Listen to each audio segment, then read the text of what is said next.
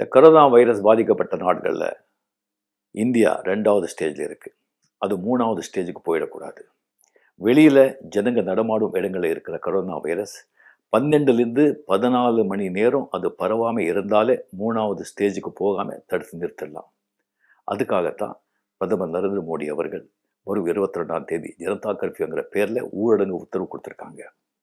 இதே மாதிரி இட்டலியிலே இந்த கொரோனா வைரஸ் 2வது ஸ்டேஜில் இருக்கும்போது அந்த அரசாங்கம் மக்களை எச்சரித்தது.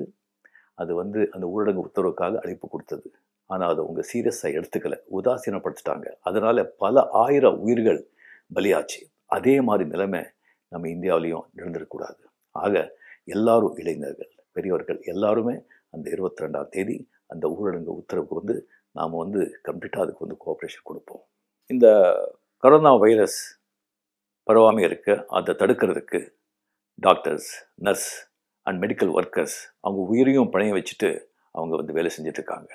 அவங்களுக்காக பிரதமர் சொன்ன மாதிரி 22ஆம் தேதி 5 மணிக்கு அவங்கள மனதார பாராட்டுவோம்.